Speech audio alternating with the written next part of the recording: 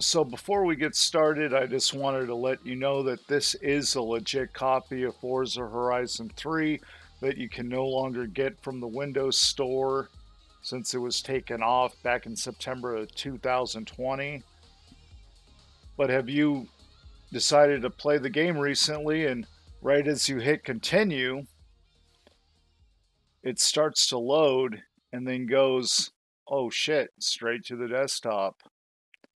Well, this is something I came up with just messing around with settings. I'll end up skipping a lot of this because it just takes too long. Okay, so once you got the game loaded again, you want to go to options, go to video, go to advanced, and turn MSAA and FXAA off, hit save,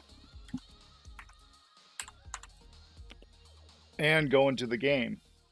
Now, once you're in the game, just kind of drive around for a while.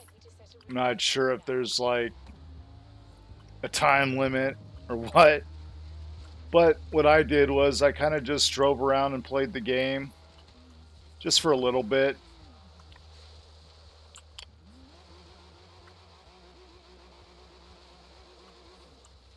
And then I just exited out the game. Now, once I have the game loaded back up, I just go into video settings, go to advanced, turn MSA back on, for example. Just going to use 8x.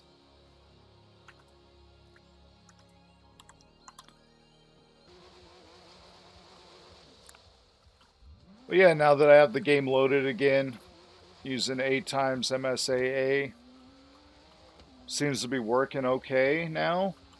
No crashes. I hope this solution works for you. Laters.